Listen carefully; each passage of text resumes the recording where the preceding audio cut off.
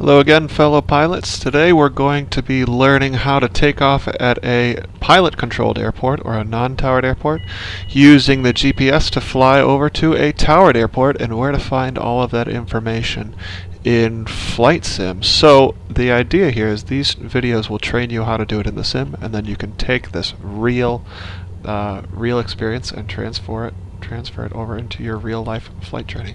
Again, I'm a real-life flight instructor, about 500 hours in the Skyhawk, and I'm going to do my best to help you learn how to do this in the sim and then transfer it to real life. Here we are at Lansing Municipal Airport, Kilo India Golf, Quebec. I'm looking at the top of my Garmin 530, and as I zoom in on it by pushing the down button, you can see there it is, Kilo India Golf, Quebec. Every airport, or almost every airport in the United States, begins with a K, and that's how you can tell that they're in the in North America, rather. So let's see what we got here. I always recommend setting your radios before you start taking off so you can be focused on flying and not focused on setting your radios.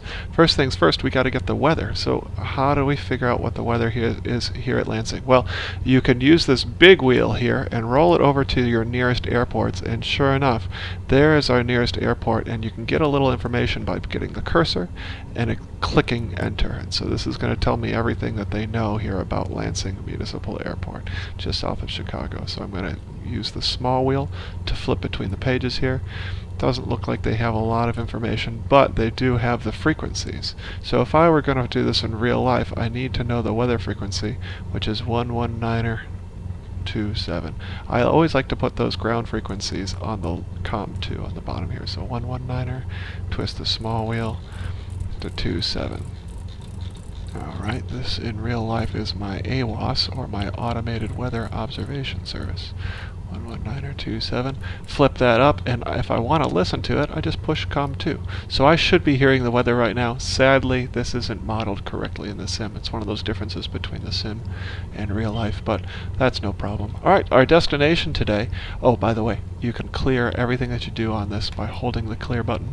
It will leave everything that you set, but it will bring you back to the main nav page. So if you get really lost in this, just hold the clear button for about 2 seconds. Today we're going to go direct to the nearest towered airport, which is Golf Yankee Yankee. Let me zoom out just a little bit. And there it is. You can see Kilo Golf Yankee Yankee, and you see how it's inside that blue line, that blue circle. That represents a class Delta, or a towered airspace. For us to enter into that Delta airspace, you need to be talking to their tower. You need to have a dialogue, as they say. So let's get all set up for that. First, let's learn everything we can learn about it. I'm going to big wheel over to my nearest, so this is going to show me all those near airports, and I can get information that way. Well, that's one way to do it. But if I know I'm just going to go direct, I'm going to set my direct course to Kilo Golf Yankee Yankee. Watch again how I did that. So clear all the way back to my main page. I'm looking at my nearest page, and I simply cursor down to Kilo Golf Yankee Yankee, and then I go direct to there. If that is where I want to go, I need to get the cursor, select activate, and enter. And sure enough, I hold this to go back to my main page, and there is my course to Kilo Golf Yankee Yankee. It is a heading of 052, so I'm going to set that here in my VOR1. 052 will be my course there. At the towered airport, we also need to get the weather information, so here's how we do that. I'm going to go down to the Garmin 430 now. This is my COM2, or my NAV2 radio. I'm going to basically go over to waypoint. I can get a little information if I punch it in here. The other way I could do it is by going over to the nearest. Let me show you another way. Push to get the cursor and enter Kilo Golf Yankee Yankee. Takes just a little bit of time, kind of like it does in real life. This is probably one of the most time-consuming things that you can do when programming your cockpit, and that's why I always recommend you do it on the ground. Yankee. Oh, come on. Oh, I just had it. There. Kilo Golf Yankee Yankee. Great. Alright, so I got all that programmed in. Now that I've got that waypoint, I can switch between the pages of this chapter by using the small wheel. Tell me everything about those frequencies. Hey, there it is. Kilo Golf Yankee Yankee. I want to know what the ATIS frequency is. So I'm going to cursor, big wheel down, and the ATIS should be 125.6. It's not telling me there, but check this out. I can program this in here just by selecting it and pushing enter. 125.6. Let's listen to it now just for fun. So I should hear it on COM2. Oh no, I'm screwed up. I want the ATIS. It should be 13457. Where is that?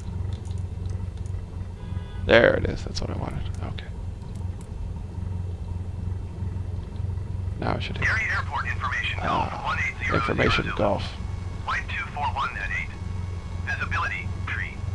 Sky condition few clouds at 1,100 feet. Few clouds at 4,200 feet. Few clouds at 12,300 feet. Okay. Temperature 25. Dew point 10. Altimeter 29.9 tree. 2.9. ILS runway tree 0 in use. Landing and departing runway tree 0. They're using runway 30. VFR aircraft say direction of flight. All aircraft read back hold short instructions. Advise controller on initial contact you have Golf. Okay, we have information Golf. I'll take that out. I made a mistake here. I meant to put in Gary ATIS, and I accidentally put in Gary Tower. So I'm going to put Gary Tower in up here, 125.6. This is just part of setting up all these frequencies that you're going to need. So here I have the Lansing traffic, 122.7. That's the CTAF, Common Traffic Advisory Frequency. And here is the Gary Tower, where I'm going. It's also going to be helpful to have the ground frequency that I'm going to need. Almost all ground frequencies begin with 121, and in this case it's 121.9. Let's see if that's actually in here. I'll scroll down to see if it says where the ground is. Yeah, it's supposed to say Gary ground there, 121.9. Okay, hold that to clear. I've got all my frequencies set. Let's get ready to take off and head over to Gary. Alright, so parking brake off, flaps are up. Normally I would do this when we're not sitting on a runway, but this is for practice. Make our radio call. Lansing traffic, Cessna X-Ray Golf Sierra, departing runway 27, east departure. If you want to do this in the sim, you can have it say the same thing up here. You're going to scroll down and broadcasting on 122.7, you're going to announce a VFR departure to the east. Kilo India Golf, Quebec traffic, Cessna Alpha Sierra, X-Ray Golf Sierra, taking off runway 27, departure to the east. Alright, I'm on that right foot again. My engine instruments are in the green. I'm tracking the center line. RPM reads 2300, that's a good sign. If it reads anything less than that at full power, it might mean that I need to abort my takeoff. I'm going to rotate at 55 knots, just like the pilot's operating handbook says. Here's 55, gentle rotate. And climb out between 70 knots and 80 knots. Again, I'm using the cowling straight ahead of me. I basically put that straight on the horizon, and that should give me the appropriate climb attitude.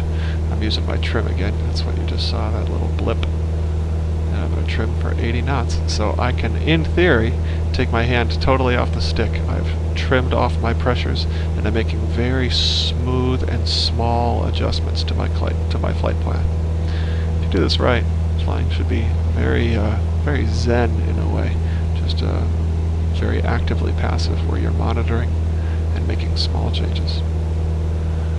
Here comes 500 feet above ground level.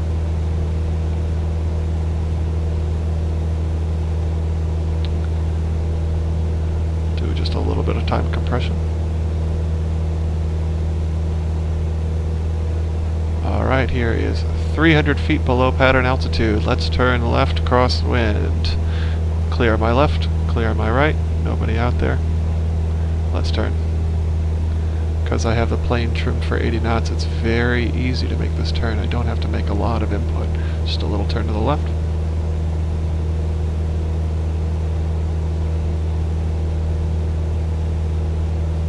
And here we are at pattern altitude, 1600 feet. Time to turn downwind. Make my radio call. Lansing traffic, Skyhawk X-Ray Golf Sierra, departing downwind, runway 27, Lansing. Some pilots here, you'll hear them on the radio in real life saying, "This is my last call." That is not a required radio call. In fact, it shows evidence that maybe they haven't been trained correctly, or maybe they think that's information that people on the frequency really need. It's not particularly actionable information. I don't need to know that this is going to be your last call on the frequency. So I think we can, as pilots, we can avoid saying that. Alright, so I'm going to do two things here. One, I'm going to keep on the common traffic advisory frequency. So I'm going to listen to that 1227, and I'm also going to listen to Gary Atis one more time. Gary Airport information Golf 18000 Zulu. Okay, I just confirmed that I still have information Golf. That's the most recent information over at Gary. Now, I'm almost ready to switch over to tower. To switch over to the tower frequency, I'm just going to announce my position. I'm just south of Lansing Airport, or in this case, I'm about, I don't know, 7.8 miles southwest of Gary. Altitude indicates 2,000 feet. I'm going to say I'm inbound to land. So now that I'm almost clear of Lansing airspace, I need to call Gary to tell them that I'm on my way over. So let's switch over to tower frequency now, 125.6. Say Gary Tower, Skyhawk X-Ray Golf Sierra, about 7 miles southwest, inbound to land with information Golf. If you want to do that on the sim, here's how you do it.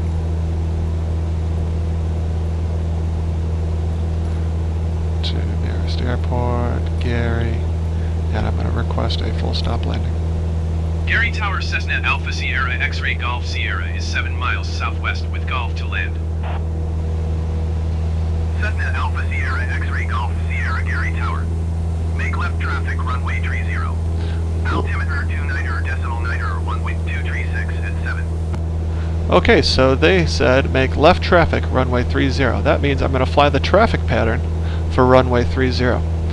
That's no problem. I've already bugged runway 30 right here, so I can use my situational awareness to kind of picture how I'm going to enter that runway. If you look up ahead, you can barely see the airport down there, and I'm going to try to enter at a 45-degree entry at midfield downwind runway 30. Alright, let's fast forward so I can get there. Cessna X-Ray Golf Sierra, did you hear my last transmission? Oops, I made a mistake. I didn't tell him that I acknowledged his instructions. Let's acknowledge his instructions. Fly left traffic runway 30 Cessna X-Ray Golf Sierra. And that's pretty typical. If they don't hear what they need to hear, air traffic control will basically ask you like, hey, Cessna X-Ray Golf Sierra, did you hear what I said? And if you make that same mistake that I did, they'll query you until they get what you need. So, in real life pilot training, don't be afraid to ask controllers for clarification, and they'll do the same of you if they don't get that information that they need. Okay, so here we are coming into Gary. I know the airport elevation of Gary is about 600 feet because it's pretty much parallel to the airport that I just took off of, which is about 600 feet. That puts the pattern altitude at about 1,600 feet MSL. So here I am at 2,300. I'm going to descend down to 2,000.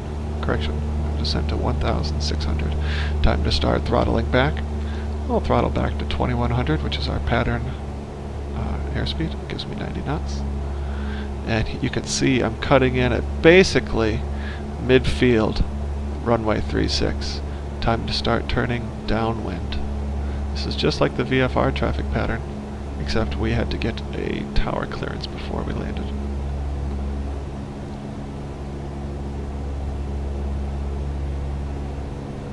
A little high. I want to be at 1,600 here on downwind.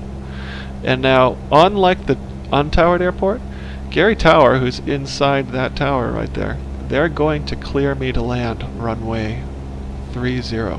I don't have to request it or anything. I already did that on my initial contact when I told them I'm inbound to land. So let's see. They usually call you right as you cross the numbers. Let's see if we get a landing clearance. Golf Sierra cleared to land runway 30. And there it is. Wind 235 at 7. Cleared to land runway 30, except this time I'll actually tell them I'm cleared to land.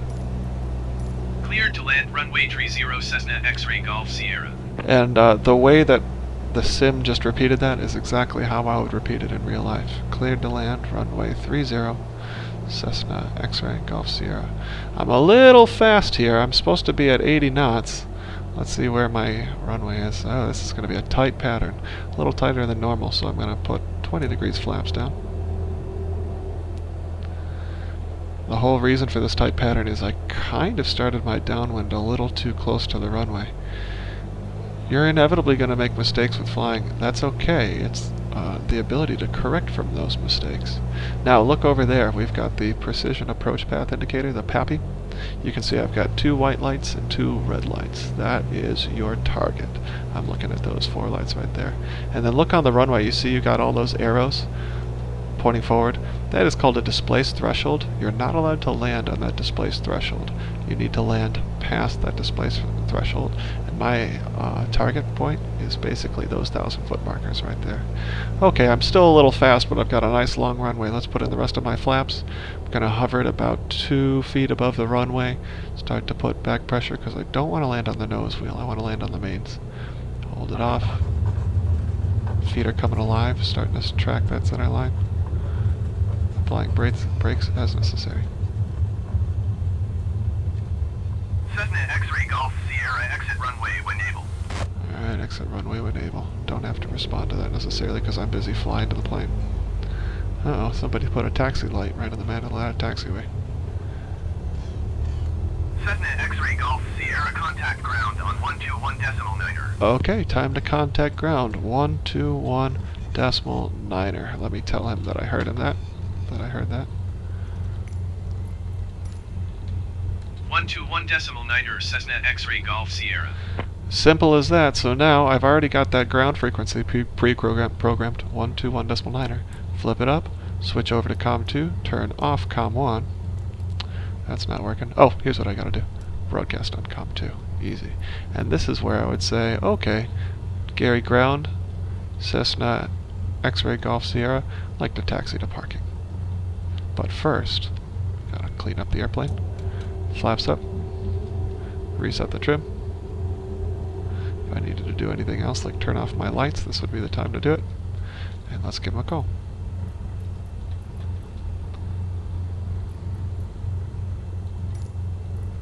Gary Ground, Cessna Alpha Sierra X-ray Golf Sierra, request taxi to parking. Cessna Alpha Sierra X-ray Golf Sierra taxi to general aviation parking via taxiway Alpha Charlie cross runway 30 Charlie Delta cross runway 12 Delta. Alright, that's quite a taxi clearance. So basically, X-ray Golf Sierra taxi to GA parking via Alpha Delta across those runways. If I needed to do that in real life, that's exactly what I'd do. And it sure helps to write it down. Parking using taxiway Alpha Charlie cross runway 30 Charlie Delta cross runway 12 Delta Cessna X-ray Golf Sierra. Well, that should be enough to keep us busy for today. Fellow pilots, let me know how this works for you, and I hope you find these videos helpful as you are doing your real-life training. See you soon, and fly safely.